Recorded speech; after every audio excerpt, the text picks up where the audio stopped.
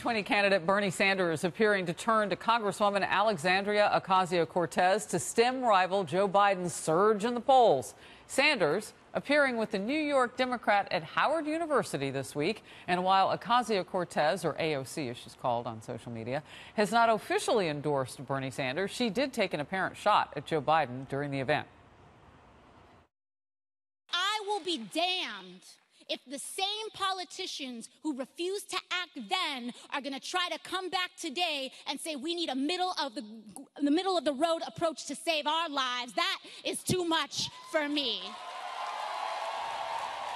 The next day, the former vice president fired back at Ocasio-Cortez's criticism over lunch. Watch. I've never been in the middle of the road on the environment. If you look at my record, she'll find that nobody has been more consistent about taking on the environment and the green revolution than I have. It's a long campaign, and everybody should just calm down a little bit. Power panel now. Jason Meister, Trump 2020 Campaign Advisory Board member. Jay Jacobs, New York State Democratic Chairman. So I would imagine you know AOC.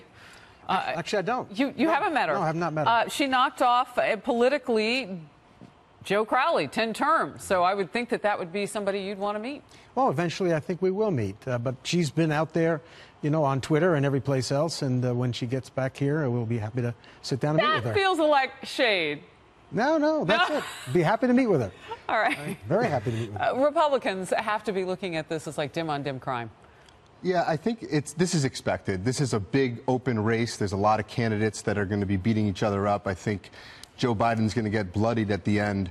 But I think this is a good move by Bernie Sanders to have AOC out there. He's a very old candidate. She's young. She's energetic. She's got a voice.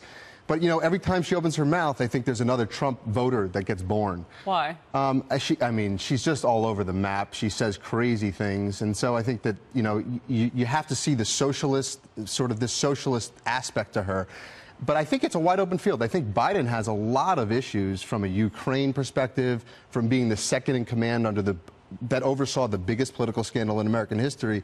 So I think that there's a lot of movement there. Jay, when you look at the voice and impact that she's been able to make in a very short period of time, you cannot deny that. I mean, AOC gets crowds to come out. AOC is big on Twitter. She does get crowds to come out.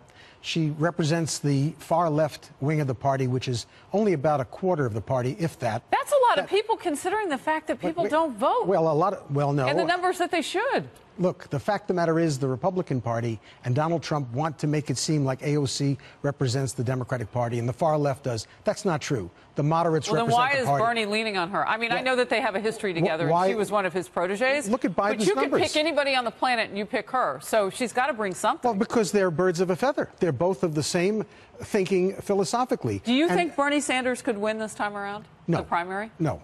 I don't. The rules have changed in a way. Well, the rules were stacked against him last time. No, they were not. The rules were fair the last time. That was a lot of nonsense.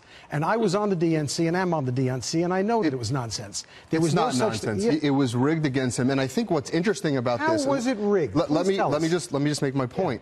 I think what you have right now in Joe Biden is a lot of similarity to Hillary Clinton in the corruption sort of aspect. There is. I mean, you have this Ukraine issue that's being exposed. He made his money off of government influence, like Hillary Clinton and Bill Clinton, and you have to recognize that. I think at the end of this, I wouldn't discount other candidates like Elizabeth Warren, who's sort of aired a lot of her dirty laundry. I don't think that Joe Biden is a very strong candidate going into the election. I think you have to really reconsider which candidate you're going to put out in the front. I'll give you a last word. Well, if Joe Biden is a weak candidate, then Trump is a goner. Because the fact of the matter is, when He's you talk about history would say that's not true. When you talk about corruption, if you would, okay, and you bring up Clintons and you bring up Biden, I think you're doing a disservice. I know all of them, and I know both of the Clintons, and I know them well, and I take offense to it. And I'll also tell you this: Joe Biden is among the most decent individuals we've got in American politics and have had. He's got a phenomenal record on the issues. He's done a tremendous job. He's going to represent this party well if he is our nominee, and I'd be proud to stand with him any day. Jason, thank you. I think there's a lot of investigations that have to occur before we make those decisions. All right, Jay and Jason, always fun to have you both on the program at the same time. Great for having us.